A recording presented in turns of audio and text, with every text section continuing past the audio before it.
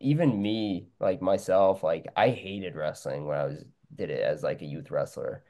I'd get so nervous, I'd cry every time I lost. Like I hated it. And but I did it just because my brothers did it. And I think maybe they had the same feelings, maybe not, and we just didn't talk Yeah. about it. But we stuck with it, and I think you fall in love with the sport. You learn to appreciate the values of like hard work, discipline, and all that stuff. And also we had really like I am forever grateful to have had great coaches early on in my career that help us fall in love with the sport.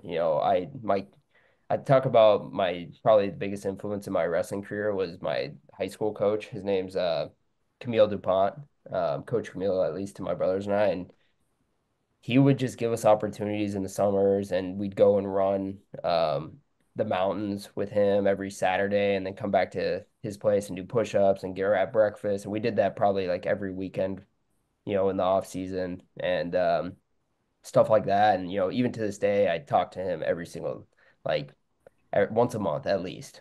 Sometimes twice a month. And for me, like I am forever grateful that he was there for my brothers and I, and he did a lot of it for free. Like he wasn't getting paid to do that extra stuff with us.